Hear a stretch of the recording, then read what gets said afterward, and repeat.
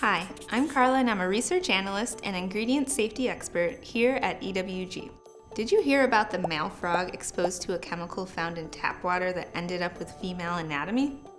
Unfortunately, that's what actually happened when frogs ingested atrazine, a chemical found in the tap water of 70 million Americans. Endocrine disrupting chemicals are all over the place. There are thousands of these chemicals, and most of them are manufactured. But some do occur naturally, and they're lurking in our food, food packaging, household cleaners, beauty products, water, and they're even in our furniture and dust. You might remember from science class that the endocrine system is a network of hormone-producing glands. It's essential to every phase of your body's development, including metabolism, sleep, and reproduction. Endocrine disruptors can play tricks on our bodies by mimicking naturally occurring hormones, such as estrogen or thyroid hormones.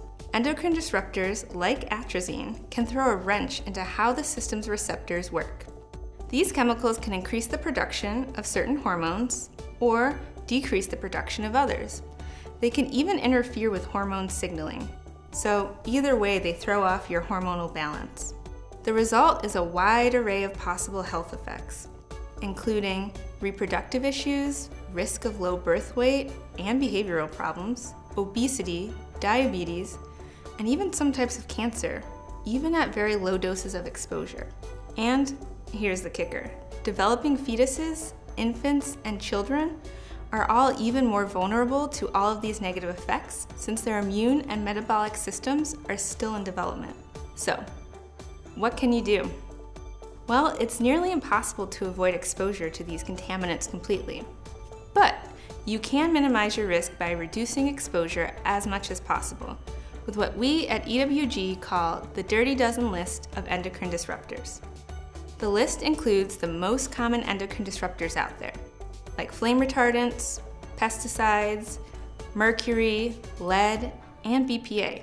So here are a few things you can do to limit your exposure. Don't buy clothes or furnishings made with flame retardants or water-resistant coatings. You can dust frequently and choose a vacuum with a HEPA filter. Steer clear of plastic wrap and canned foods, both of which can contain endocrine disruptors. And avoid non-stick cookware and utensils. Instead, opt for cast iron or stainless steel.